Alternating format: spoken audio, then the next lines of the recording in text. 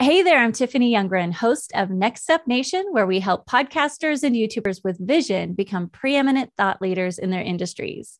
You are about to have the incredible opportunity to listen as we dig into the why, who, and what of a podcaster show. Then at the end, we will identify one powerful how, one action that he can take for results in the next 30 days. Today, I am very excited to welcome Professor Pete Alexander, host of Winning at Business and at Life. Hey, Professor Pete. Hey, Tiffany, thank you for having me on the show, and I really appreciate your listeners' time as well. Oh, you are so welcome. Thanks for being here.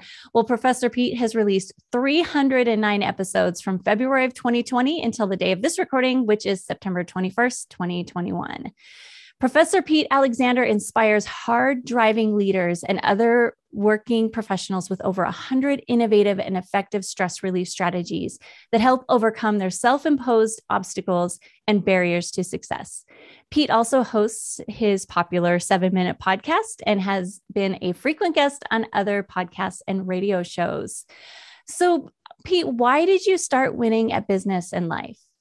Well, what I was looking for, Tiffany, at around the end of 2019 was I was on LinkedIn and I had a good set of contacts, but I wasn't really cultivating that.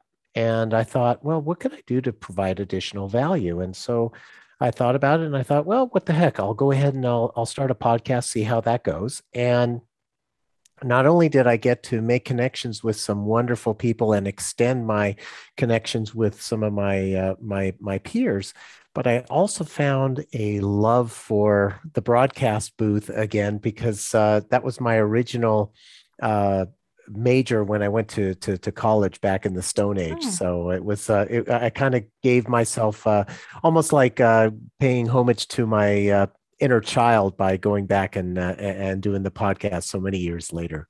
Oh, I love it. So you took classes in college. Had you done anything else with broadcast since then? No, not at all. I did the classes for a couple of years, and the reason I switched from broadcasting and went over to business was because at that time it would have required me to move every 3 months to a bigger and bigger market. And I had done a lot of moving as a kid, and I was so burned out about it that I thought, nah, I'll do something where I can stay in a particular location longer. I don't blame you. So now you could have done really a show about anything, considering that you wanted to start your show to, it sounds like, to build relationships and then also to, then you fell in love with it again. Why this topic? Well, there were a couple things. One was I wanted to focus on B2B because that's really where my experience is. My career has been almost exclusively in the B2B area.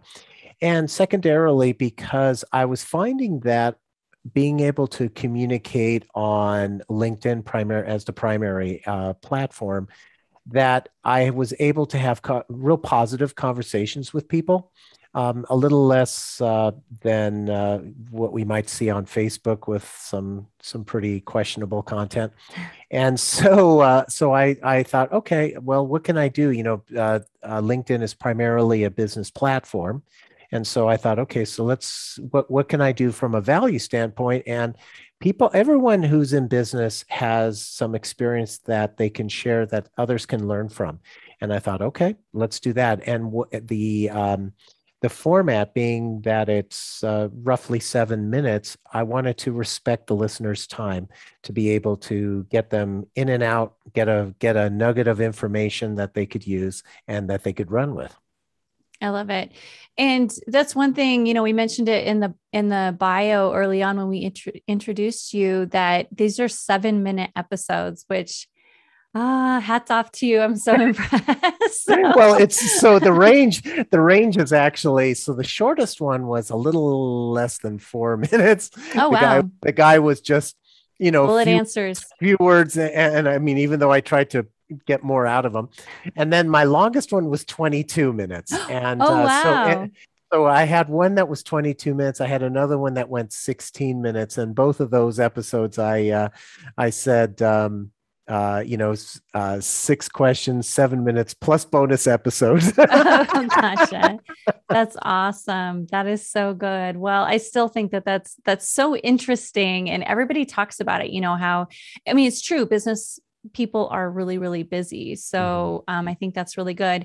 And then kind of really digging. Right now I'm really digging into the why of your show, and Mhm. I like that your show.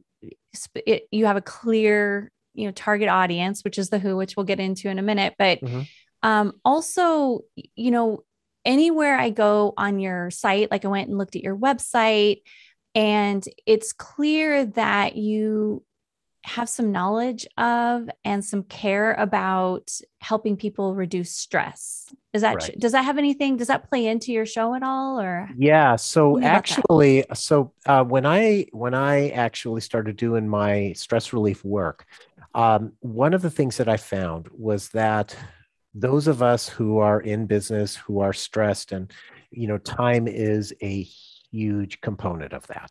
Hmm. And so the book that I wrote, it has over 100 quick and easy stress relief tips that you can do in just a few minutes. So it doesn't take a lot of time to try it. And then I thought, aha, wouldn't it make sense to have the podcast have something like that as well? Because once again, people are strapped for time. And if they can get something of value in a short amount of time, then they're more likely to subscribe. And so that's where the stress relief stuff actually gave me some of the format that I decided on the show. But it also gave me the opportunity in several of my interviews where, when depending on what my guests are sharing, we'll talk about, okay, how does that either reduce your stress because of the insight that they're sharing, or the ideas that they're giving. So that gave me some fodder that I could to further enhance the conversation I was having with my guests. And it seems like, I mean, my assumption is that could have even been inspiration for some of your questions, because I know you ask, one of your questions is like, what makes you laugh at Yeah, work? And we all know that's a good stress relief. So you got it. so have you kept it kind of subtle then? So you're not like bumping people over the head with like, I want you to relieve your stress. You're more like gonna do it, not really talk about it so much. Or did I miss where you talked about it more? No, no, no. So you're right about the second question being what makes you either laugh and or smile about working in your industry.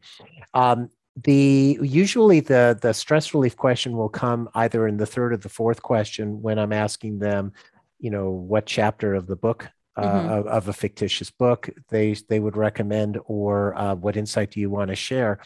And depending on what they say, what they're sharing, I will be more inquisitive, and I'll say something like, if they say that you got to have trust. And so if you have trust, does that, obviously that reduces the stress, there's this level of trust, etc. So it opens the conversation for a little bit more, because, I'm always curious if somebody has an idea that about stress relief that I can help promote for them. So Okay, that's awesome. Okay, so now this season I'm like challenging myself to ask the obvious questions, and I feel like in the hot seat, I've you know already asked for permission to put you in the hot seat. Although sure. I love my guests to be comfortable, so I don't by any stretch want this to be uncomfortable. But I have to. There are three questions that I just feel like I have to ask. Number one, are you a professor? Yes, I am. I'm a for real professor. I have my PhD in marketing, and I Okay. taught classes for a little over 10 years, closer to 11. And I'm actually going back and teaching a class for Antioch College that I'm currently writing. So yes, I am. Love it. Okay. And then, so what is your background in stress relief? So that actually started. Well, if you say background, it's a lifelong background I with mean, what don't stress. we all have a background in stress relief? I feel like we should all have Exactly. PhDs, right? Is there some test we could take? But you know Exactly. what I mean, like you wrote the book on it. So Correct. I'm Correct. kind of getting I want to get a sense of your authority in this space. Yeah. So basically, obviously we all have that stress, and I had it from the dysfunctional childhood on forward to my adulthood. But the stress that I noticed actually started back in 2008 when a perfect storm of stressful activities culminated in my diagnosis with stress-induced diabetes. Mm. Now, what happened is that in 2008, I didn't listen to my body about what stress was doing to it. And instead, like many people do, I continued to burn the candle at both ends for another 10 years. And I ended up in the emergency room 1 hour from being comatose with a severe case of diabetic ketoacidosis. And for your listeners who may not know what that is, basically my body was eating itself alive because of my stress. And Wow. here is the crazy thing. So you would think I would have learned at that point. No. I was transferred to, after the ER, I was transferred to ICU for the very first time ever in my life. And on my second day in ICU, I was working for a medical device company at the time. I get a text from my boss, my micromanager boss. And the text says, "You have a webinar you need to run at 8 o'clock." This was at 6 a.m. roughly. "What are you going to do about it?" Now, mind you, my boss knew that I was in the hospital. Oh so, my and gosh. so what did I do? Instead of saying, forget you, what I did was I picked up my phone, because what a surprise, I didn't have my laptop with me. And I started trying to reschedule this webinar using my phone, pushing the boundaries of the capabilities. And the nurse on staff at the time came over to check my blood. They would do it every about an hour. And when I was first admitted, my sugars were so high that the medical grade glucometers could not read it. It just said high. So they estimated it was 8 to 10 times higher than normal. She checks my blood, and the prior check and the ones that previously all finally came back into more reasonable numbers. They were still high, but they were more reasonable.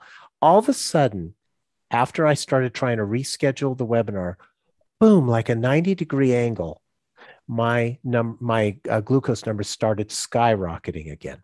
And she says to me, this is a complete stranger. She says to me, "You realize that's what put you in this hospital bed in the first place." Mm. And it was like, oh. And that was the epiphany moment I needed to hear. I knew other people had told me I was stressing myself out, but this was the first person who for whatever reason, I listened to.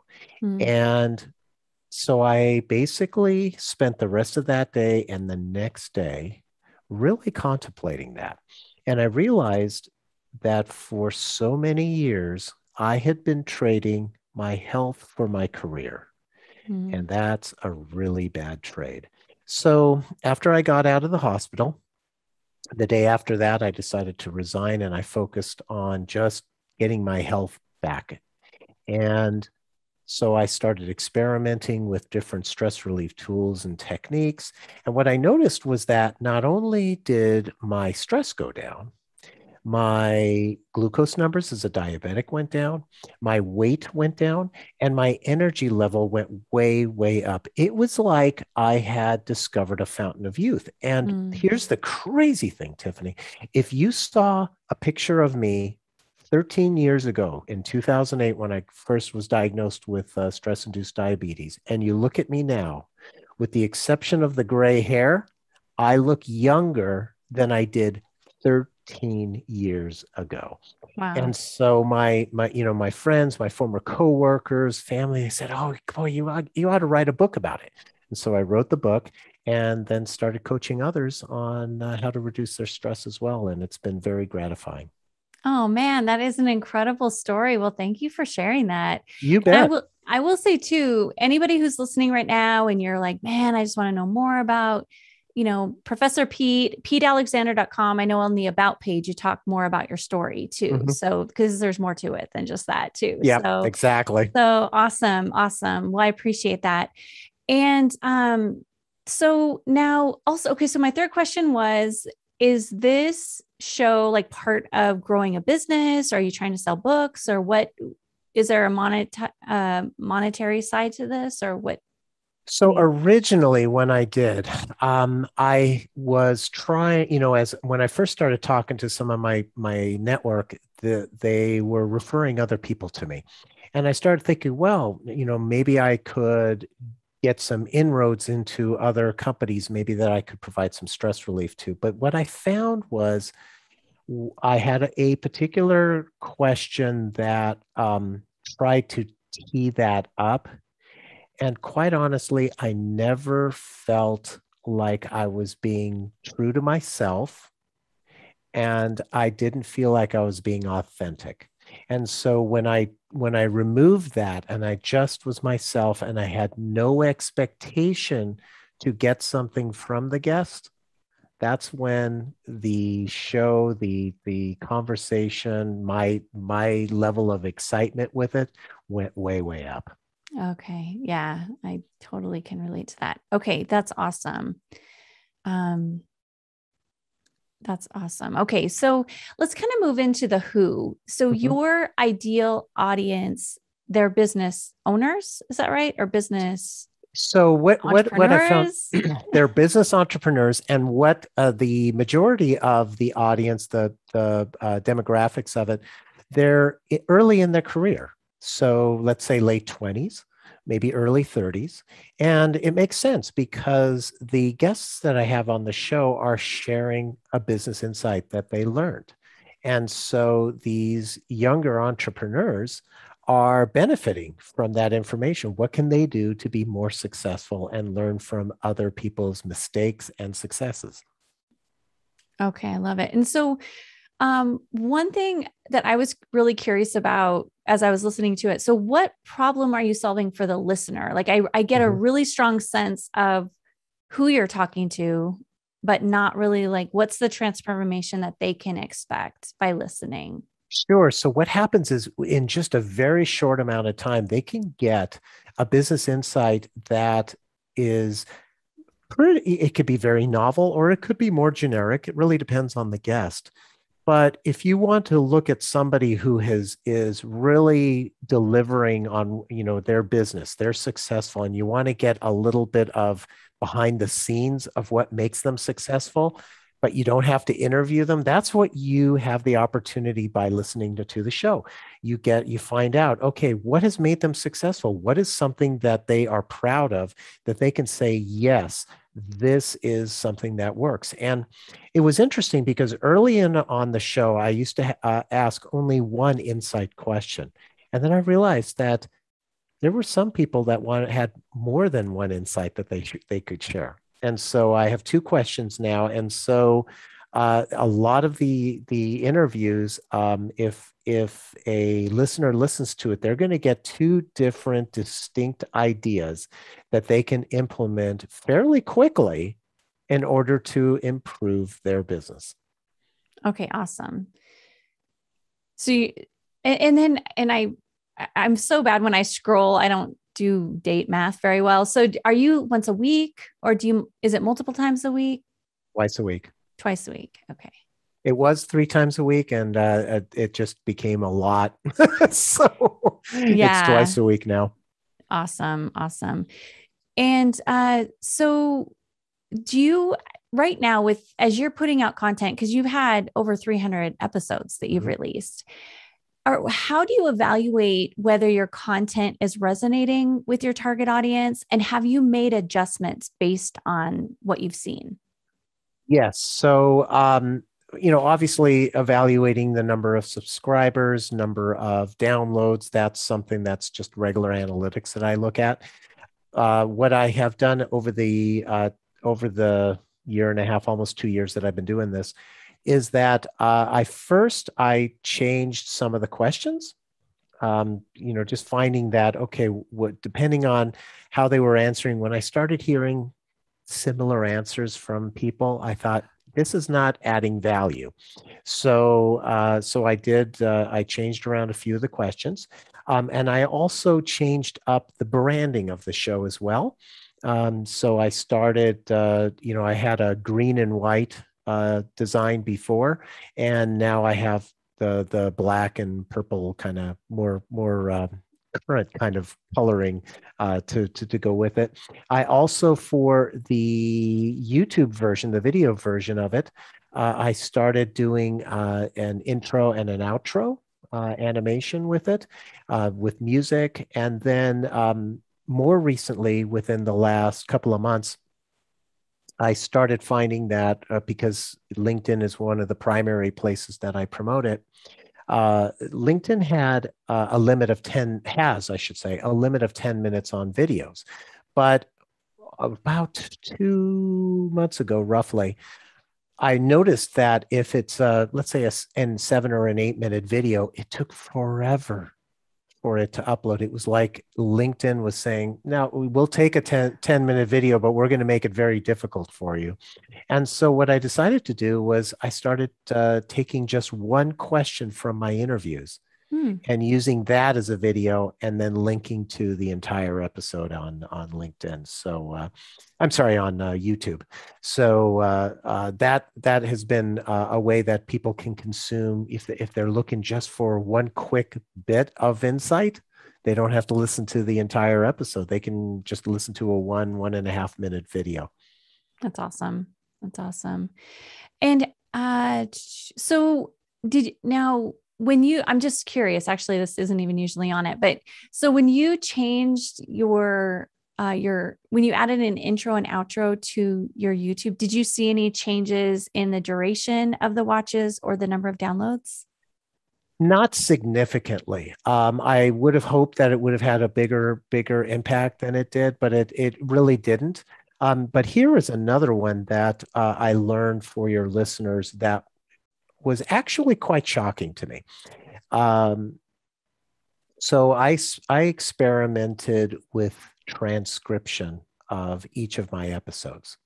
And that's a lot of work, Mhm. especially, because even the best transcription software is going to only be between 85 and 90% accurate.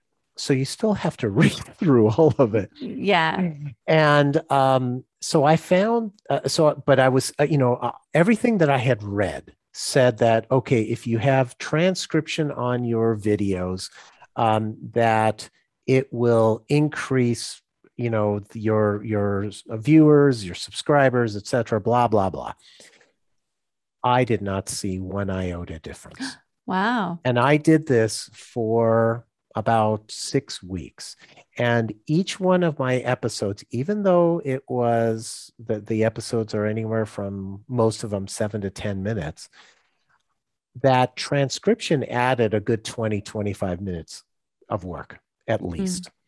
And I found that it wasn't worth it because I did not see any additional YouTube or LinkedIn video views as by doing that. So YouTube has their own automated one that they use, and quite frankly, it's probably from what I've looked at, it's 65 to 70% accurate, and that's good enough, especially for people that are listening to it in a different language, because YouTube will allow them to transcribe it in a different language. So unless you've got an unlimited amount of time or you have a great budget to spend to let somebody else do it just because you want to do it, that to me was an eye opener because it went against everything I had heard, read, etc. well, and it's funny too, because if you have a show that's, a half an hour or 20 minutes, even you couldn't put all the Correct. transcription into it anyway. And your 20 minutes turns into, and we calculate based on, so what we do is we put our audio into Hmm. otter.ai, Hmm. and then I have a human person who goes through it. And while they're listening, they uh they document start and end times of clips that we want to use at the same Hmm. time. And the way that we budget for that is it takes 2.5 times the amount of time of the recording. So if it's a Right. 30-minute recording, it'll take, what's that, an hour and 15 minutes for that person to go through it. And that's after Otter's gone through it. Correct. So you're right, it does. And it goes up the longer that your show is. And most people do have shows that are longer than 7 minutes. Exactly. Well, one thing that I did do, and I use Otter too for now with the one question video, that one I do a transcription of Mhm. because in most cases it's going to be a minute and a half at the most, and that I can I can look and read through it in a few minutes, and I think your timing is about right. So it's a minute and a half. It's going to take me 3-4 minutes to read it and edit it. Yeah, that's awesome. Well, let's talk a little bit about let's talk about some of the things that you're doing. And we've touched on some of them, but things that you're doing that are working. Mhm. What do you think has been the most effective way, or maybe a couple ways that you've attracted listeners and viewers so far? Well, I think that being able to make the background more professional has been something that makes it look like I'm more legit. So I think that that has been very helpful. So any of your listeners who are doing video, make sure that your lighting is good. Make sure that it looks professional. I mean, like for example, with you, Tiffany, you've got beautiful lighting.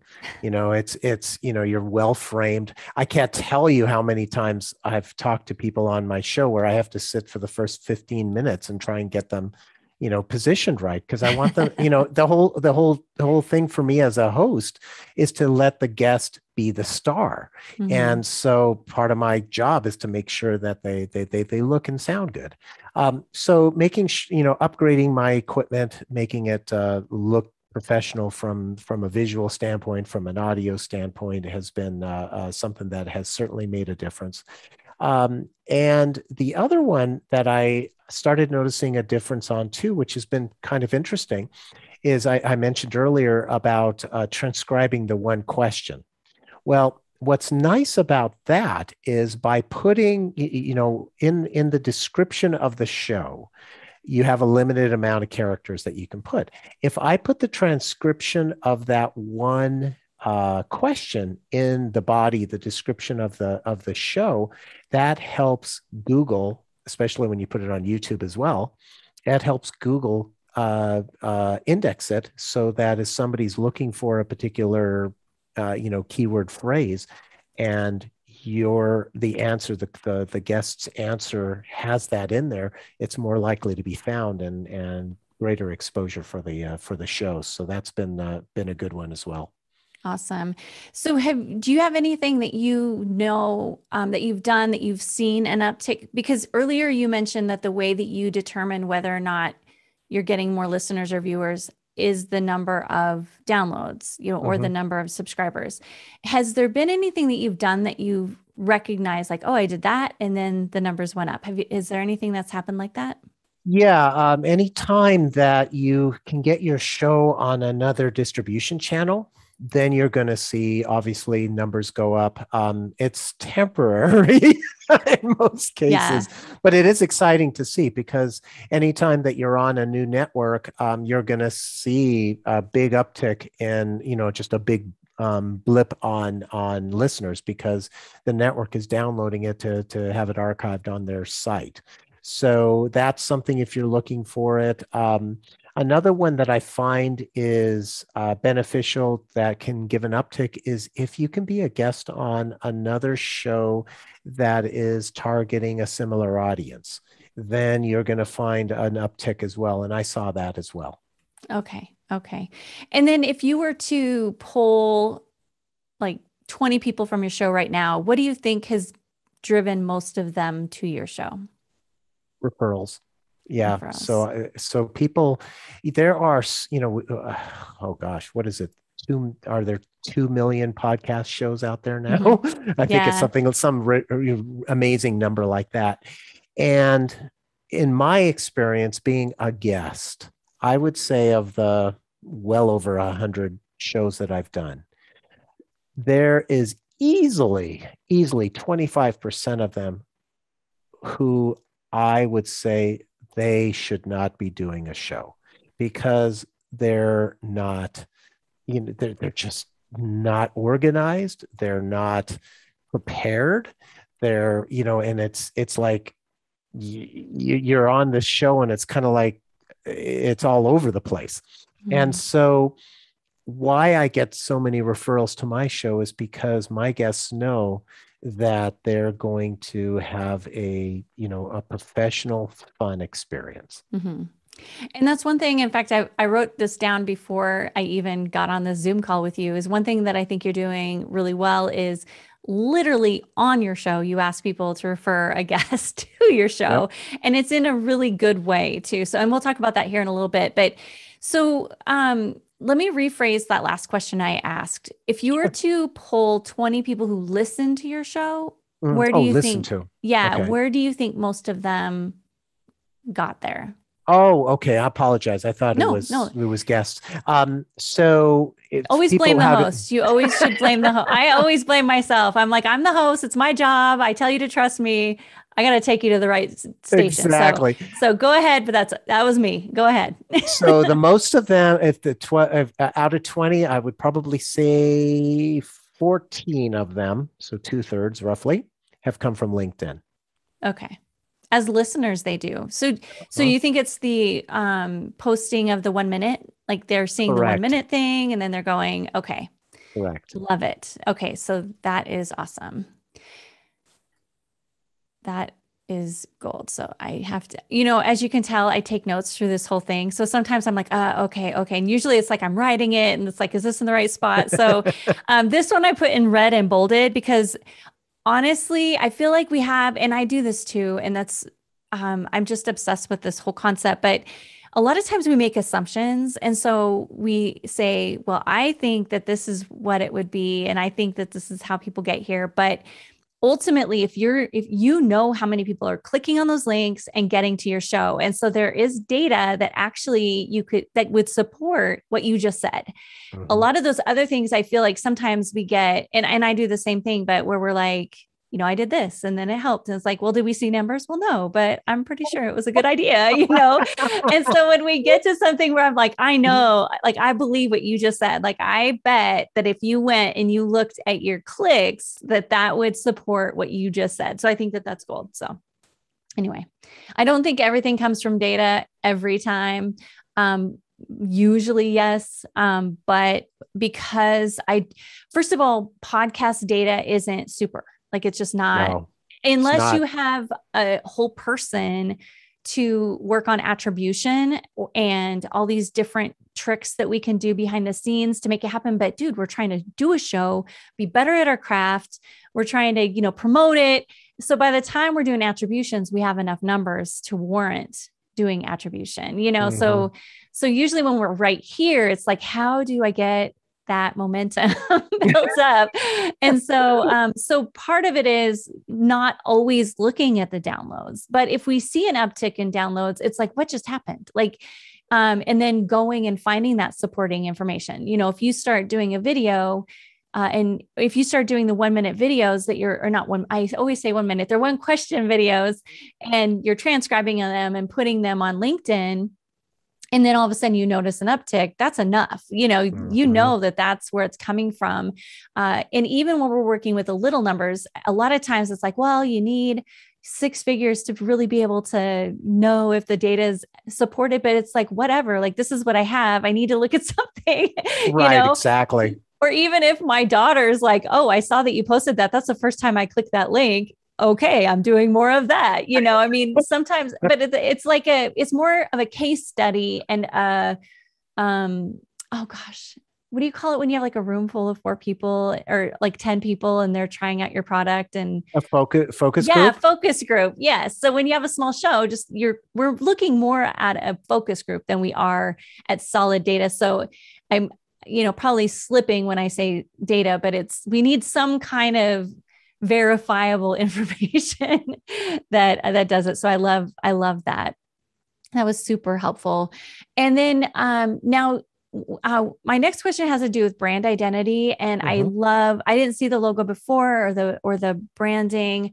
I love what it is now. It stands out. Even if I like okay, here's behind the scenes for Tiffany Youngren is when I do these, a lot of times you'll see the lighting change because it has to do with if I'm looking at a document or if I'm, like I just went to full camera. So I don't even see my document because can you say hello?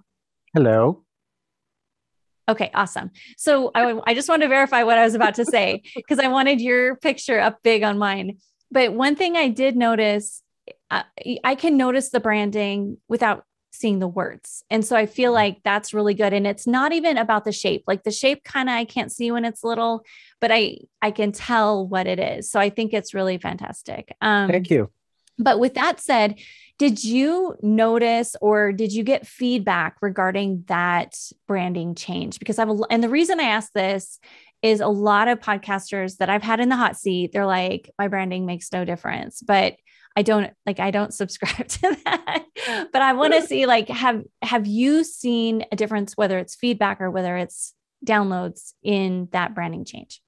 So the downloads, I can't attribute directly to it, but I absolutely on the feedback, it really was Okay. because, I didn't do anything like, hey, check out the new branding. What I did was I just started publishing with the new branding, and my audience, they were just saying, I am digging the new look, and it just because the coloring it stood out. And it just made for a much better presence. And so it just goes back to the professionalism of it. And so they basically, the feedback they were saying is the coloring is fantastic, and it looks like you're taking this seriously. Right. Okay. That's awesome. I agree. I think it's really, really good.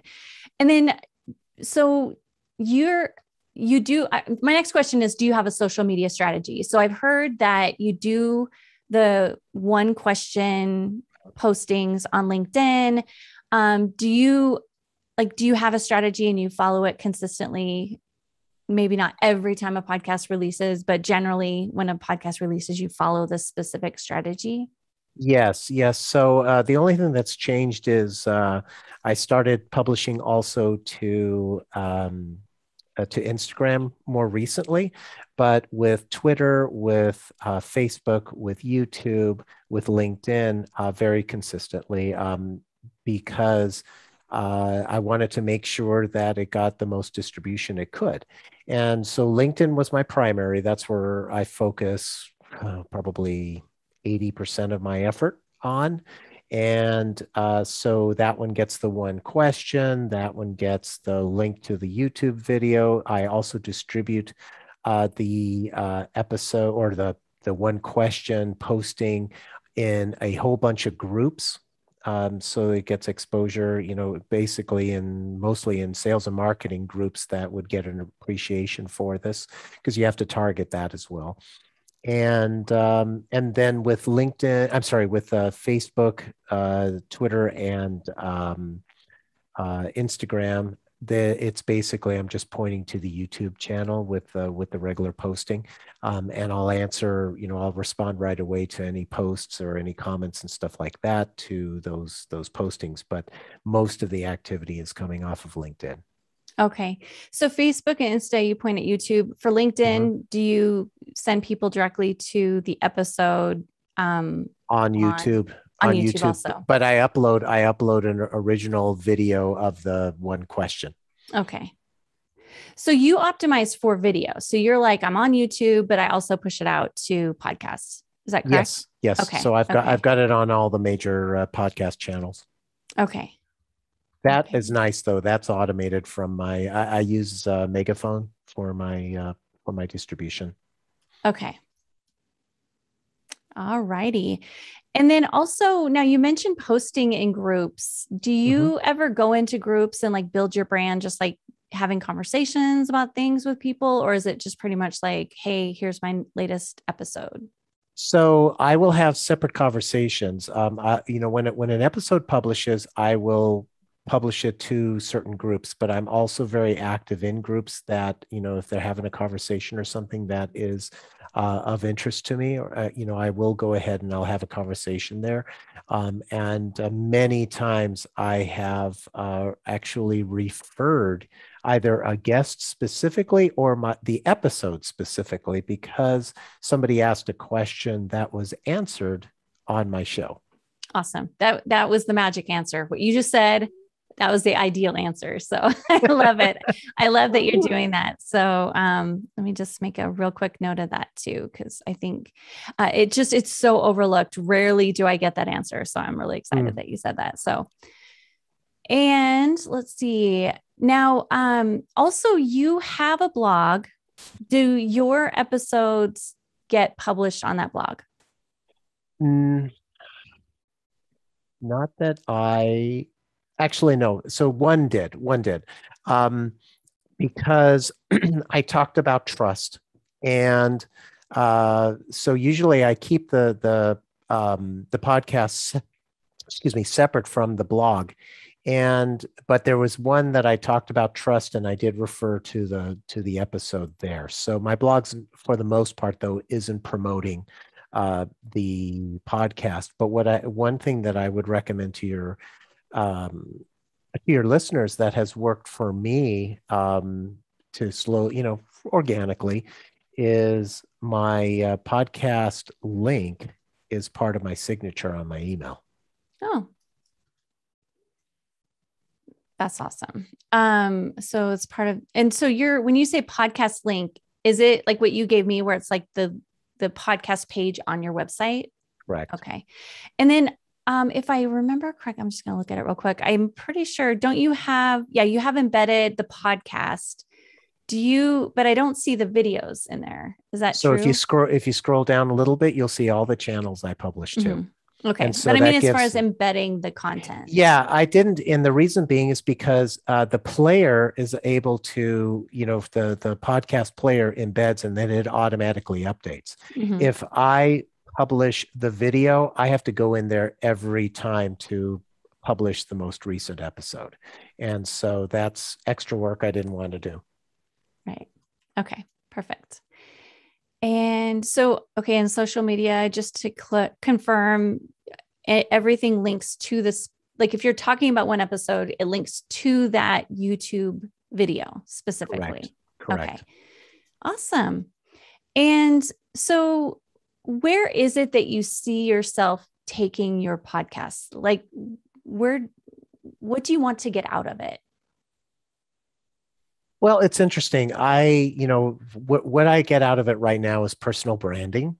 That is what the biggest benefit is right now. I imagine as I think about what I want to do with this podcast in the future, I'm reconsidering formatting it differently. I'm reconsidering, how many episodes I want to do per week.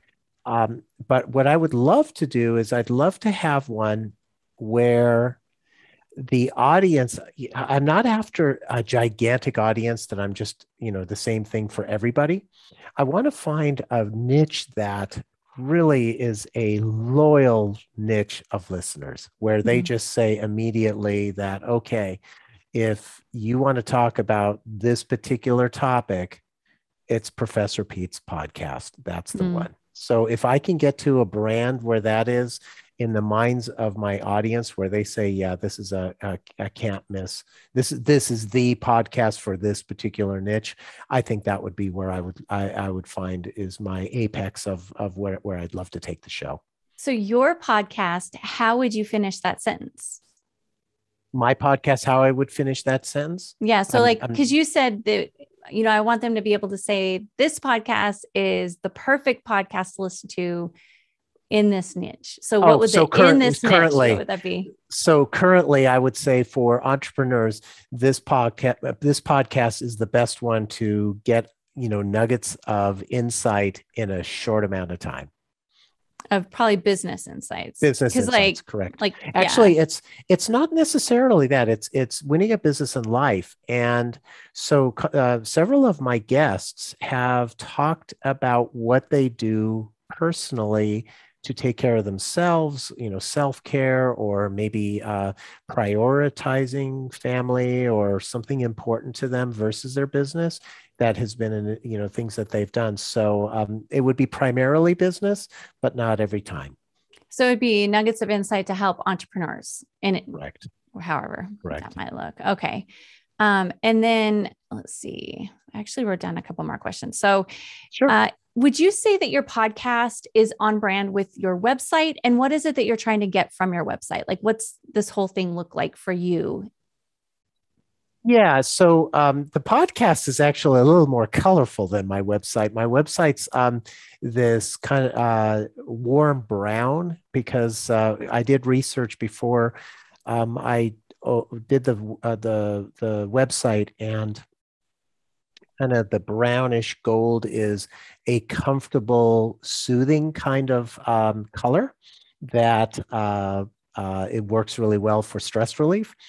Um, when I worked with the designer on the rebrand of the podcast, it was they said, oh, it needs to pop a little bit more. So so they, it's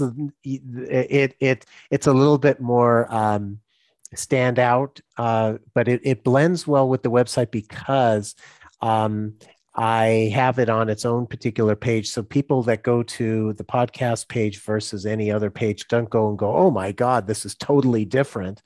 But it is a lot more colorful And when we're versus. talking about, I'm sorry, go ahead. Sure. Versus the, and when we're talking about message, like Hmm. you have your website, and I Yes. guess I'm trying to connect, like you, what do you try? Like I've seen the where have you been seen? You have Hmm. this blog post, everything's really amazing. The content's really great. But what are you trying to accomplish with your website? And then would you say that your podcast is part of accomplishing that? Okay, so I put the website, that page, on every episode that's distributed throughout the podcast, the Megaphone podcast distribution. And my hope there, the website is there to let people know that, it's not just podcasting that I do. And so if they land on that page, they have the main navigation right there if they're curious about clicking and finding something else. So the website is kind of like, for me, is the catch-all for everything. And whether they come to my website to learn about a particular blog post on reducing stress, and then they go, oh, he's got a podcast too, okay, or vice versa, they come and they listen to a podcast episode and they go, oh, wait a minute, what is this about a book, or what is this about learning more about stress relief. So those are the kind of things that the website does for me. It's kind of, I hate to say catch all because it doesn't sound like that's sophisticated marketing, but it really is. When I see the analytics and see where people are coming from, the optimization that I've done there is definitely giving me benefit. So it's helping drive traffic to get more Absolutely. awareness for sure. Absolutely. Okay, awesome, awesome. And so when you're looking at your podcast now and you see your vision of being known, well, first of all, I guess I'm jumping, this is an assumption. Your vision right now of wanting of your podcast becoming the go-to, the place to get nuggets of insight and help for entrepreneurs. Beforehand we did talk about you taking a break and you're regrouping and you're doing some other things and taking a hot second because you have done over 300 episodes. When you come back and return, do you anticipate that that is still going to be your vision, or what do you think the new and revised vision would look like? I haven't given it enough thought to clarify succinctly that. But what I have found is that the feedback has been that the short time frame is really good, that they appreciate that information. And part of what I would like to do is if I was going to say one drawback to the format that I have is that I've had probably, hmm, let's say 15% of my guests who have been so commercial Mm-hmm. that it really I thought about it and I thought, if I was the network news, I wouldn't be publishing this. It just they were promoting themselves too much. Mm. And so the way that I would be looking at it is making sure that the chance of that happening was minimized. Fortunately, 85% of the guests I've had have been really good about it with their insight and sharing it. Because I think most of your podcast hosts will know that guests want to be able to let people know how to get in touch with them, and so I have that question at the end to let them promote themselves where they can best be found. But I've had some guests on the show where the they were clearly pushing either a book or something to do with a promotion that they were having. And honestly, it in those guests, it was like it was more used car salesman. And so I want to minimize that, and I want to make, instead of saying, okay, listen to 85% of these interviews, I'd like you to listen to 100% of these interviews, because you're not going to get a commercial on any of them. Okay. So that was such awesome insight. Also, just to kind of circle back around, would you say that by improving that opportunity with your guest is still ultimately what you're trying to do is to help entrepreneurs improve their lives? Yes, the listeners, I want to get the listeners to improve their lives if they're looking at different ways that they could be successful, uh, whether it's in their business or maybe just in life in general. That is what, if the content that is being shared on the show can provide them value, then I've made a difference, and that would be ultimately what I would like to be able to provide. And like I said, in probably 85% of the episodes, there is something really good in it. And whether it's the insight that they shared or the first job that maybe they had, something that you learn from that experience, when you can look back and you can say, this is what I learned from it, Hmm. and this is what I took from that, and this is what has helped me. Okay, so a listener is going to take that and say, okay, did I learn something from it? If so, let me apply it. If it doesn't resonate, then that's okay. You didn't spend a lot of time, and hopefully the next episode will be you'll connect with the guest more. That's awesome. So I have to ask, is this podcast part of your day job, or do you have a different job that's unrelated to the podcast? Totally unrelated to the podcast. Okay. So my day job is I run a interior landscaping business. And so I'm the president of Office Plants by Everything Grows. And so that is my day job. And I also help coach people in stress relief as a side gig. And then the podcast is a side gig as well. So do you view the helping people with stress and the podcast as completely separate side gigs, or do you think that the podcast could support, like not support, like monetize so that it can pay for stuff, but support it in a way of helping the coaching grow? It could. So if I was, like I mentioned before about used to have a question that was specific to stress relief. And if I could set it up so that I didn't feel like I was fishing for potential clients, then I think that it would be really good, because the podcast could help promote opportunities for me on the stress relief side, certainly. And the stress relief, it actually has gotten a few new subscribers, and that was primarily because the conversation just came up, and Mhm. and most of the people that I coach with on the stress relief are entrepreneurs. Okay, that's awesome. So one more question, and then Mhm. I'll see if you have any questions, and then we're going to Sure. move into that next phase that I told you about. But Okay. Um, so when you're looking at your life and you've got your business that you own and that you run, and then you've got your coaching that you help people with stress relief, would you call your business with where you coach people and help them relieve stress like your passion project, or is it just a side gig? Does that make sense? It does. Am It I, does. I have a lot of passion for it. It is the kind of thing, I wish I could say that I made tons of money from it. I don't. And the reason I don't is because it's the kind of thing that needs to be out there. Mm, It's more for me to be able to help people not end up what happened to me. And too many of us are putting our health aside because we don't know any better, or we mm, always think that you know, we'll always have time for our health. But the fact of the matter is, without our health, nothing else matters. And so I always, what I like to do is I always look at, when it comes time for me to be done on this earth, and I look and I've always said I want to make a positive difference.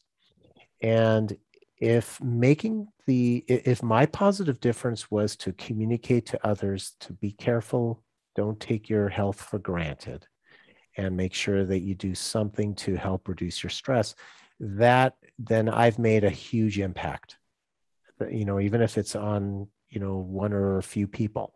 So it's a passion project. It's, side gig is, I call it side gig because people always ask, what's your primary thing? So my primary thing is, of course, the business that I have. But the business allows me to have the opportunity to help others. mm, And, by doing this stress relief work, there is, even if when I do these 1 hour webinars and I have a group of people in there, the fact that some people just say, oh my gosh, something you said just resonated so much with me, that made all the difference in the world. I can't tell you about how many people who I talked to afterwards who said, I started doing something different and I can't thank you enough. mm. That's the kind of stuff that, there's no monetary value on that. But that is what drives me. It's what used to drive me when I was a college professor, because, you don't make a big money as a college professor, but when you can have an impact on students, then that's the gratification that I look for. And that's what I've been doing with the stress relief work. I love it. I love it. That's so great. And honestly, my husband and I, we work together and we're always talking about redefining retirement. We want to Mm-hmm. be doing the things that we love, and I probably shouldn't have even called it a passion project, because of course you're passionate about it, but these things where we love doing it, it's just enjoyable. When I could seriously be looking at a task that I have to okay, this is real. Like, I get real on these shows. So literally there's never been an interview where I haven't gone, oh, I have an interview to do. Like, never. I'm always like, but I also am like that, like, oh, I have to get ready to go to Belize. Like, I am just like Mm-hmm. that. Like, I just have that Mm-hmm. moment where I'm like, oh, do I really have to go do this? I just want to like curl up in my little ball and not go anywhere and not talk to anybody. And that's the opposite of what's about to happen. And but then every time when I do it, like this one, I'm like, oh my gosh, we're going to do this in an hour and 15. It's gonna be no problem. And it's like, yeah, but then I get so excited about it and I actually care and I get into this space. And so I feel like if I had a magic wand and everybody could, that's how they feel when they do their work, it feels like retirement. Like, I imagine that Absolutely. that's what a retirement is going to feel like. I mean, yeah, I would rather be in warmer weather, but my family doesn't live there, The thing is like, and so that's really what I'm trying to get down to is like, um, podcasting is awesome, but as a host, it can it can really drag if you're not into the topic, and like you Absolutely. look at my show and it's like, it's Next Up Nation, but there was the masterclass series, and then there was the true stories from real podcasters, and then now we're doing the hot seat. The next one I think is going to be called, well, I'm not even going to tell it. I'm not going to release that yet, but I have like this whole nother idea because it just gets boring. It's like, I've already Mhm. told everybody to start a blog. I've already told everybody, like, you're going to hear stuff that everybody listening to the shows and be like, oh, yep, I already know what she's going to say. And the thing is, it's like, but everybody needs that, but there's a way we can repackage it. You know what I'm Mhm. saying? So it's not Mhm. like, it's the same topic. We talk about the same exact things. I'm still going to say, like, everybody needs a blog. But the bottom line is if we're loving what we're doing, it's okay that it supports what feeds us. You know what I mean? And Absolutely. because we all have to make money. And at the end of the day, you want loyal listeners. So I'm hearing you say, it's not about getting a million people to listen. It's about, I want it to matter, the people who are listening. I want it to matter to them. And they are in turn going to matter to me. And I'm going to have a vested interest in what they're getting out of my show. So if you imagine that kind of listener, they're going to want to know what that next step is. You know what I'm saying? If you Right. have a podcast, so this is my disconnect and why I keep bringing it up, not to like, I hope this totally makes sense to you, but if you have a show and it's completely disconnected to everything else you're doing, there's always going to be this little bit of a like, why won't this one cog won't catch? You know, it's like we're running and then every once in a while I'm like, this isn't quite catching. And it's weird when there's a monetization piece. So like, yeah, sometimes when people come on my show, they become clients, but I don't really want to say it because that sounds weird. I sound like a sales guy and I was in a hospital because I ended up in a job like that. I don't want to have flashbacks, And so, but we have to put our different hat on about like, this is really about connecting with people. They know, like, and trust you. They want to know, like, what do you recommend for me now? That kind of thing. So that's why I feel like my first sense is to think like, I really would love to see your show more connected to your project of helping people out of stress. And it seems like that could be done in just a couple of tweaks. So that gets us into the next phase. So before we do, is there anything else that you want to share with me before I start more of what you just saw, where I like talking about what I love what you're doing in areas of opportunity? Is there anything else that you want to share that maybe you feel like you haven't gotten to articulate about your show? Sure. It's interesting that you said about, that it gets boring talking about this or that. And, I've been asked that about my show where, you ask the same 6 questions. Isn't that boring? And, here's the thing that why it never got boring for me, because I knew that each person was going to answer it differently. Mm-hmm. But B, I always thought that this is going to be the opportunity for me to make a new friend. And I would say that of all the 310, because there'll be one tomorrow, 310 episodes that I've done, I would say that probably, 50% of them were, just good conversation, nice person, certainly would talk to them again in the future.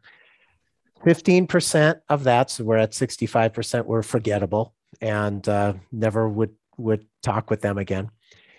And the other 35% were people that I actually call friends. And only because I had them on the show. And so that kept it going for me where I wouldn't get bored, because you know what? This is somebody new that's talking about something, and I'm either going to learn something or I'm going to establish a friendship. We're going to have a laugh together, whatever it happens to be. So, that helped me to get my mind around the fact that, yeah, I'm asking the same questions, but each show is different. Mm-hmm. Absolutely. I love that. Well, and I'm such a fan of relationships are first when it comes to podcasting. And one thing I've noticed with you is you're very focused on the guest, so much so that like that, it seems like that's your first thought is like, what about the guest, which is a guy after my own heart. Like I feel the same way.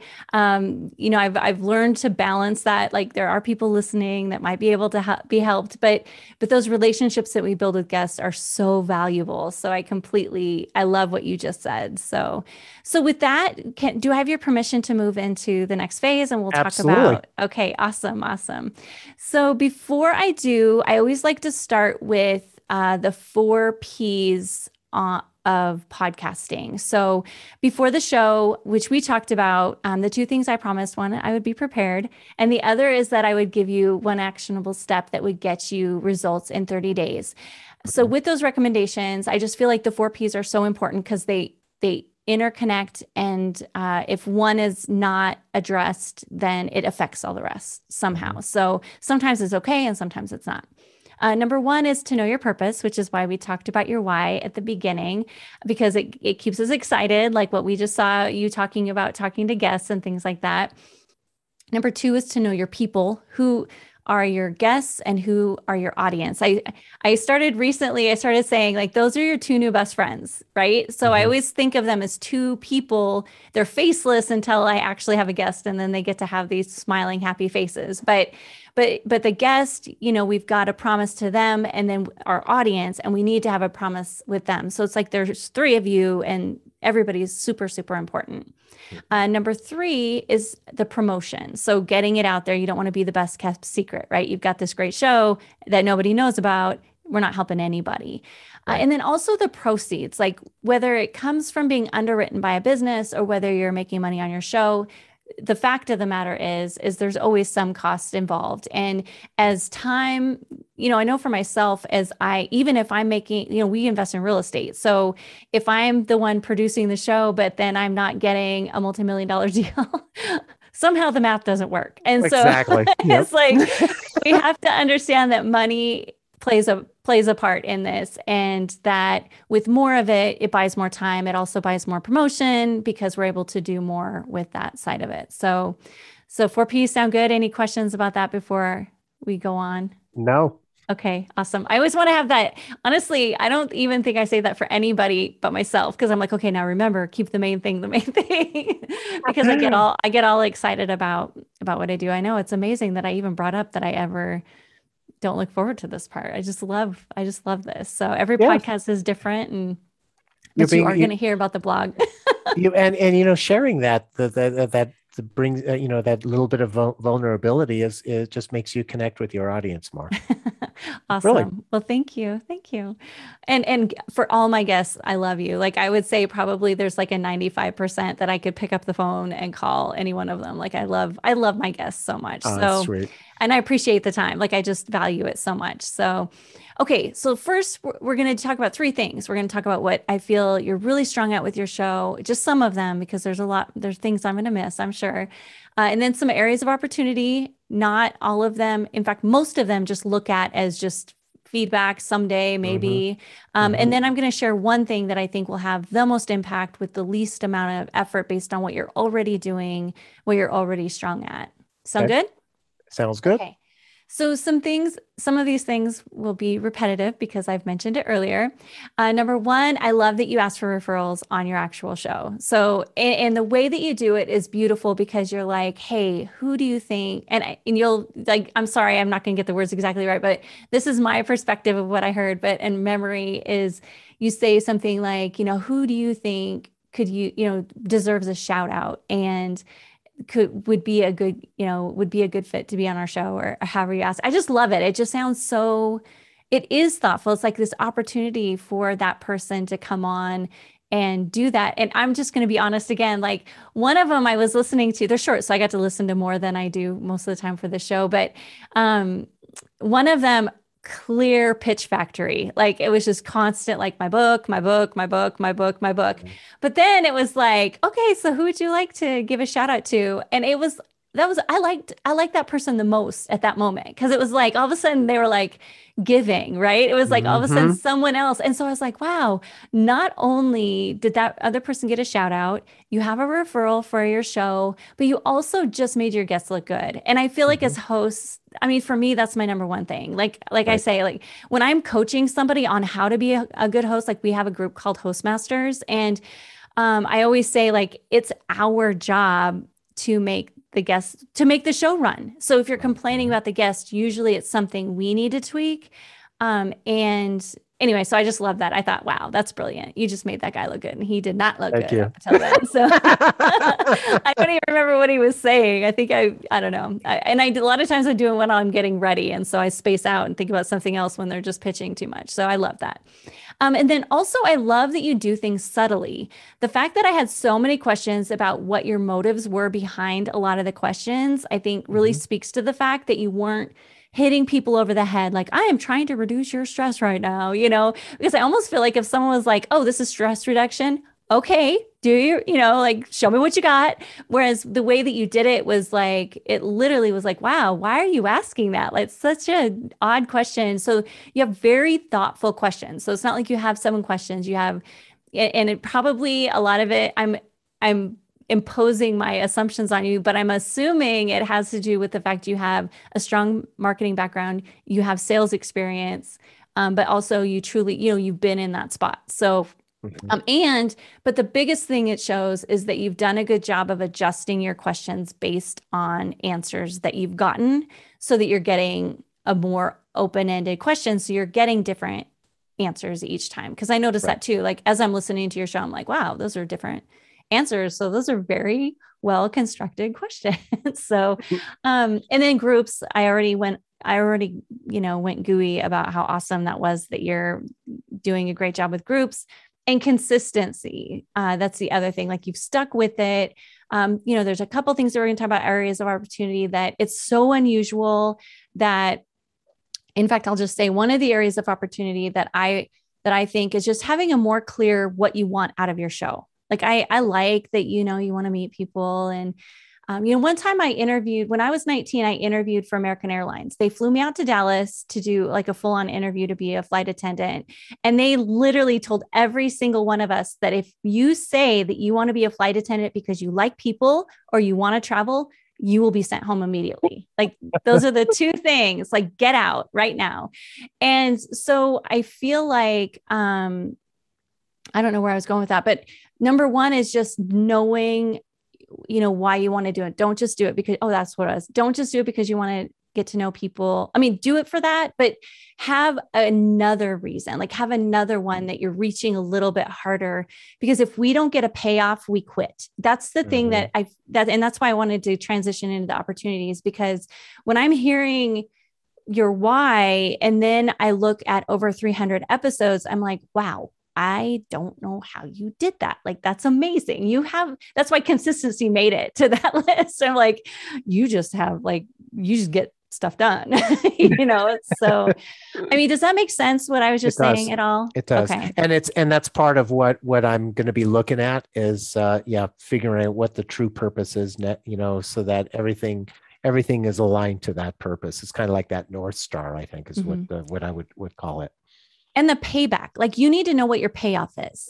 You know, you need, in addition to wanting to meet people and, you know, scratching your itch to be in broadcasting, what is it that your show is giving to you? And that's not a selfish question. It's just a fact. Like we do everything that we do, there's a payoff, and we just have to know what that is. And why do you need to know people on LinkedIn if it's not part of your business? You know what I mean? Like Mhm. that was my big question, was like, yeah, but like you could do anything. And, you know, so then what? And, you know, where do you take them from there? And they want that too from the relationship. They're like, I mean, it's great to know you, but what next? I trust you. So again, I just challenge you to really understand what your show is, what your payoff is from your show as well. And then also, uh, uh, I would, especially since you're taking some time and you're going to be looking at your why, you're going to be looking at these things, is really lean into your story if you feel comfortable to do so. Like you have it on your website, Mhm. and 7 minutes is hard. You can't really, you know, do everything in the 7 minutes. But even if people just got to see a little more of you at every episode, and maybe I didn't listen to the right ones, like maybe you've done that a lot in other episodes, but from the ones that I was listening to, I didn't get a sense of the depth of where you're coming from. And then when I learn like what you went through to bring this to people, I'm like, oh, okay, now I'm really ready to hear what you have to say, you know? And Mm. so just kind of share a little, I would just lean a little bit more into your story if you're comfortable doing so. And then also just a small thing is, and so this is like a super easy thing is, and again, maybe this has to do with the ones I listen to, but when I listen to Spotify, when I Mhm. prep for shows, I also listen to Apple, but for this purpose, I always listen to Spotify. Just make sure you've got those links in the description. So as you're doing the description, I love that you have a systematic way to create your description, but also include the links. Like if you would like to, you know, watch us on video, because sometimes things show up on video that aren't Oh, on audio. So even if personally, I would always link to your website, because then I would say the next step that I would say on this areas of opportunity is that optimizing your website for a next step would be a big thing. Because if people are showing up to your website because of content from your podcast, what's the next thing? Like, yes, there are links, but you know how visual people are. So if someone wants to watch you on YouTube, maybe just have an episode on there that you just leave on. It's your favorite one. It epitomizes everything you're trying to do. Boom. That's the one that you have on there. You don't have to change it ever again.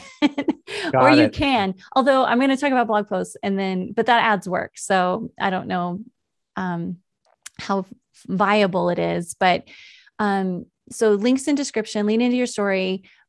Another thing would be when I know you optimize your social media for LinkedIn, and now you're adding Instagram, which Instagram posts are so different from everybody else. So it's awesome. So clearly there are two different kinds of posts. If there's a way to automate just pushing those LinkedIn posts out to other things, I mean, can you get more out of social media if you optimize a Twitter post for Twitter? Yes. However, getting the links out onto Twitter is really valuable also. And it helps with the SEO because you've got those backlinks. The other thing is, like, when I moved to Billings almost 10 years ago, and nobody was on Twitter.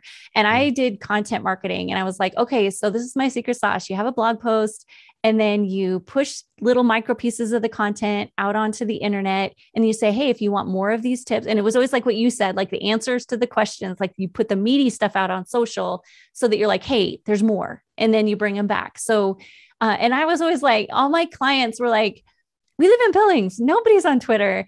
But I would show them the data, and I'm like, people are clicking on your links. Like, that's what you're paying me, is getting people to your website, and they're coming to your website. So even though it's probably less than if you love Twitter, but you don't love Twitter. So why do it? So just as one more thing, if there was a way, maybe a free subscription to like, one of those free social media posting tools or something. So you're doing the LinkedIn, and then you just push it out to everything else. It'll take a little bit of time, but, and then also the audience promise. So we talked about like knowing what you want out of your show. Just being more clear about, you say it at the beginning of your show, these are 7 minutes long because business people are busy. We need to keep the time short. However, they still won't put 7 minutes into it if they don't feel like it's valuable. And while listening through the whole 7 minutes, they're going to get it. They're going to be like, oh, okay, I did get something out of it. However, if you don't give them a clear audience promise at the beginning, and what I mean by that is from the sales perspective, it's the same thing where it's like, this is how this might change. This is going to, how your day is going to be changed. Like if you listen to my show for a month, you're going to have at least 5 or 6 easy to implement things that it's just going to tweak your life, and it's going to improve what's happening. But just something where they know this is what you're going to get out of my show by listening to it. And I'm giving you so many big things. So I'm not going to, I wouldn't even say that's I mean, it is like, if since you're thinking about things, I would just add that to your plate as far as like, just know what your audience is going to get out of it, because that's your other best friend, and they deserve to know how their next 7 minutes is going to be spent. And then also just a small thing is just training your guests to focus on the audience. And I think as you're crafting your audience promise, you're going to be setting that example that the audience is that third best friend. And so by talking to your guests, and I wouldn't even talk to them, it would be like, my email sequence getting onto my show. Like there's all these, like, these are ways that you can improve your experience. And, this is how to make the opportunity better. That's just like, if I had a problem with my guest pitching, I would 100% have an email in that email of tips. And I think I actually do say something about that, where it's like, I'm going to make you look great. But you need to not talk about your stuff till the end. Like, so I don't know. I would just craft some really nice, gentle way to be like, we all want we want people to want to look you up afterwards. So part of that is not pitching during the show, but you know how to word things awesome. So something to that effect. And then, yeah. So those are the areas of opportunity. So I haven't told you my, if I were boss of the world thing yet, but do you have any questions or comments about that fire hose that I just pointed at you? No, they're really good, and I wrote down each one of them. I'm curious. So one of the things that I did, as you were saying, especially with like that last one about no pitching, um, that I'm certainly going to edit there. But what I found was that, and what was recommended as I continued to further refine the show, was one of the most frustrating things I found from some guests is that they really looked great. They were awesome on the show. And then I publish it and they don't even like or share it or comment. And I'm thinking to myself, oh my God, you have lost the opportunity to engage with a new audience. And why did you bother taking the time to do this? And so what I did was, as part of my sequence, I added the fact that that they're going to agree to, comment and share, and then I do follow-ups with the links to the different channels and how they do that, and that had no effect on getting them to share. So I'm curious, with asking, like, for example, guess no pitching and stuff. Do you think that they'll actually read that? Because the people that I found that do the pitching are usually the ones that have assistants, and Mm-hmm. that actually is another thing that um, I found has been um, a red flag when an assistant reaches out to me to be on the show. I tend to be a lot more, uh, I would say, a lot more challenging to get on the show, Mm-hmm. because they have to prove to me that it's actually, I'm going to talk, I'm going to be interacting with them and not an assistant for most of this experience. Yeah. Okay. So we're really getting into what it's really like to be a host, right? Where you're the one paying for everything. You're the one taking Hmm. all the time out. You're doing all Hmm. this research on how to make this great show. Hosts get on and then they complain because they don't get to pitch their stuff enough. They're not shared enough. Like there's this big tug of war, right? Back and forth. The biggest thing that number one with the whole promotion, it's a pet peeve of mine too, but I have seen a lot of success from number one. Number one, they have to feel like the value that they're getting out of it is great. You know what I'm Hmm. saying? Like, for example, with the hot seat series, I would say that the cross promotion from people that have actually shocked me that they promoted it, because I've been doing this a long time and usually nobody promotes it. But now I'm interviewing podcasters. So I had this expectation like, oh, they're going to promote it more. In the beginning, no, not so much, unless they're really good friends of mine. And then, of course, they would do it. And probably your 35%, hopefully they're sharing it Hmm. really well. Absolutely. Yeah. At more like 50%. Yeah. Okay. And that's really, actually, that's statistically, it's really good. But I'm like you, I'm like, everybody should love this. Like, this is amazing. They get to get all this great exposure. A lot of them, especially when they have assistants, they're on so many shows that I think it's kind of back to the same as if a podcaster's just pushing out content and not promoting it. I think it's a similar kind of approach. One thing that we do, and it does take some extra effort, is that we have content that we'll give to them. So, like, we create quote graphics. So, it's Hmm. like brilliant things that they say. I actually have like a Dropbox folder that I create and give them a shareable link to it. And it's Hmm. literally the content that I share. So, it's like, here's the content. You can share it. We'll share it. And that's helped a lot. Do they always do that? No. But because I've done that, they see that all this, it's a perception of value. It's similar to when you build a website and you have a lead magnet. If you're going to ask for the email address and the name and the phone number, that lead magnet, that giveaway better be really, really good. Right. Right. Of And course. it's an even bigger ask to say, hey, guest, could you share this? Like, that's if you imagine it in the levels of cross promotion, get someone giving you their email address, name, and phone number on a website is a lighter ask than a, hey, influencer, will you please share? Or not influencer or not, like, person who likes promoting things. So I would just say number one is, what level of value do they perceive that they've gotten out of the show? Number two, um, giving them content helps. One thing that I've noticed too is the longer that I wait between the time of the episode and the time of the release, the longer it is, the less likely they are to share too. Yeah, I found that So, too. And sometimes it's unavoidable. Like I know for right. me, I'd Yeah. love to do everything for everybody all the time, but unfortunately we have to make choices sometimes. So, but, okay. And I will say too, so I have, for the most part, avoided being on other people's shows, probably because of my whole weirdness. Like I'm just weird. So I just get like, I agree to something. I try to say yes, because I know that things are good for me. And then, I mean, I don't know how many times I've told my husband, thank you for making me go to that. Like we go to a dinner and I'm like, oh, I don't want to go to that dinner. And then he makes me go. And then I'm like, well, that was the funnest thing I've ever done. I can't believe it. So that's just my personality. I do it all the time, every time.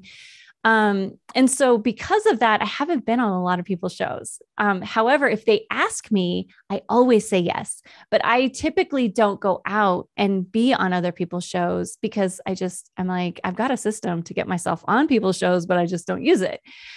However, I was on a show recently and they keep asking me to promote it, which I want to do, but I have, number one, not seen it at all on any of their stuff.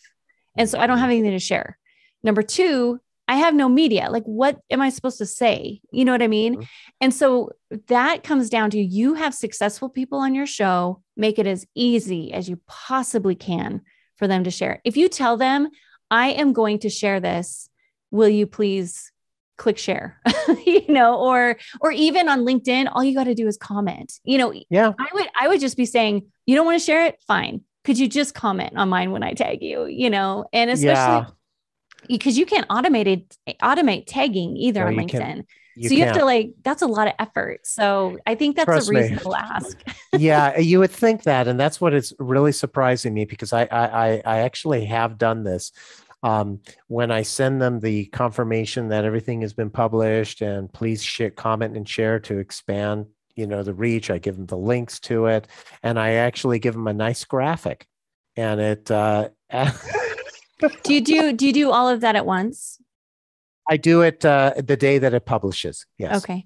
So if it's really important that you get them doing something, one time I would be like, here's a graphic, watch for it. I'm also going to do it. Could you please comment? And then that's it. And then if nothing, and then of course for me, I don't have time. So I always build automations for all this stuff, but then it would be, the next sequence would be like, hey, this was such a great episode. We're so excited about, whatever. Actually, I wouldn't even automate that, because I'd want to say something for real. Like, this is really what I loved about it. And then I would say, could you please just go comment on it? I know you're busy, but, could you just, that kind of thing, where it's like, they only have one thing to think about. And if someone emailed me, and I'm trying to, even just thinking of the last show I was on, because it was like a produced show. So it was amazing. And I just thought, even now I'm thinking, if they had sent me something first to say, hey, we're going to post it, could you comment? Also, here's a graphic. I would have shared the graphic, and I always comment. If someone tags me in it, I always comment. Yeah, same here. But then if I got another email the next time that said, hey, could you just go comment on it? I would do it. Like if I had forgot, sometimes I forget. So I would see that as a help versus a nag. You know what I mean? So a lot of times as we're sending emails too, we have to kind of release ourselves from this thinking that we're nagging at people, but really we're trying to do it out of a helpfulness, because it's going to help them too. Like if they comment on LinkedIn, that shows up on their feed, it shows up on our feed. Like it looks good for everybody, and they don't have to do much. And so assuming that they're busy. And so you could structure the email like that. Like, I know you're super busy, and so I just thought I'd help out and make this as easy as possible, but it's going to show up on your feed. It'll show up on my feed. It boosts both of our algorithms, so I'm sure with all the busyness, it's probably hard to see. And if you're doing it manually, even just a link to that post, even, and just make it, but when you're talking about busy people, and they make the best guess, I just would say, if it's the more important that it is to you, the more I'd be hands-on, making it one option as easy as possible, so they're not having to make any decisions. Because you think about it, especially people who accomplish a lot, they have to make decisions all the time. And so the last thing they want to do is like So, because they're probably thinking like, which do you want? Like, do you want, because that's what I always think. I'm like, well, do you want me to do the graphic or do you? Then I'm like, a confused mind says no. So I go past the email and, so anyway, so those would be some ideas that I would say would be helpful. Any Good. other questions or comments? Or No, did that I you answered me there. I think I never did that as a follow up. I kind of just went, let's like whatever. Yeah. And It's then like, that's kind of the result you get too, because you do have 50%, which is really good. So I would say mhm. if on your whatever phase, you're getting 50%, it's really, really good. But Yeah, if you want to up that number, I just know that that would be one way to make it really and I, also that perception of value can command a requirement that the principal has to fill out the application. So when you were on my show, what does it say? It's like your assistant can't fill this out mhm, because what happens on this show is assistant does it. And then they're like, oh, hot seat, what? And I'm like, dude, exactly. seriously, like it's bad enough that guests don't listen to the show, but if you're literally going to not even know what the format is, it's the most frustrating thing that I run into. So it's like, clearly there are a lot of good assistants out there. So I'm not trying to cast aspersions, but it just drives me crazy. It's like, they should see that there just needs to be some communication. Slow down, people. But anyway, so that does Totally help. agree. That does help. I have seen I get fewer applications, but as podcasters, part of our job is it's really a way of self-filtering, right? So Right. it's like, if they're too busy to even know what the format is, I don't want them on my show, Exactly. honestly. And especially for you, where it's like, you're doing this just out of like a desire to do this. You want to talk to these people, you want to meet them. I would just say, I give you permission, like just do them once a week and not have to mess with all that experience of people not, reading stuff or respecting what you're doing. So I don't know. So Yeah, that's a good yeah, question. I it like is. it. It is, and I think it's interesting. I started really filtering a lot of the guests, and it helps. So I've only in the last couple of months I've only had one or two that I was like, but so it is. It's really good for that. Excuse me. Awesome. Okay. So I'll share if I was boss of the world and what's the one thing that I would have you do. Yeah. I try to keep it to something where you're kind of already doing it, but here's something that you can tweak that would help. I would say that I'm just kind of looking through the list because one of them that's really, I think, really easy would be leaning into your story more, because you could fold that in just like you do with, wanting to have stress relievers and you're not really saying it. I would just do it that same way, where you're like able to say something about your own story. And then, but at the end of the day, I think the thing that's a little bit hard, so that's the easy one, but I'm going to give you also a little bit of a harder one. And that is your audience promise. I just think that if you're just really clear in the first, because you're good at just getting to the point. And if part of that point was a succinct explanation of like, hey, you're here because you're a busy entrepreneur, and just a before and after. So like, you're probably stressed out. You just need a good idea, but you don't have a half an hour. Boom, this is what you're going to get, So, but you do a good job of explaining what the show is. So that's not, it's just a nuance again. Hmm. So, but I think that the nuance is going to just leaning it more towards the audience and what you're promising them versus how you're going to get there. Like, I like that you say, hey, nobody's got that kind of time. But you also want to use, tell them that without telling them that you're using it really, really well. Is that Yeah. helpful? It does. That's really, really good, and such great feedback. I greatly appreciate that. Yeah. Yeah. Well, awesome. Well, Pete, thanks again so much for being on the show. Before we go, though, I just want everybody to know where to find you. I know you've got your website, petealexander.com. And then if they want to go right to your podcast, it's /podcast. Where Right. else can they find you? And who do you think would be that would just get the most out of your show? Sure. So they can find me also on LinkedIn. That's my primary social media, Professor Pete Alexander. And most the audience that would most likely benefit from the program are those that are early in their career, startup kind of thing with a business that they're trying to get off the ground, or early stages of it, and want some ideas on how to really build that business more. So probably somebody in there, I would guess, late 20s, early 30s. Awesome. Awesome. Well, I know I've kept you so long. I thought, man, we're going to just nail this super quick. And it was a little bit even on the longer side. But before we go, is there anything else that you'd like to add before we wrap?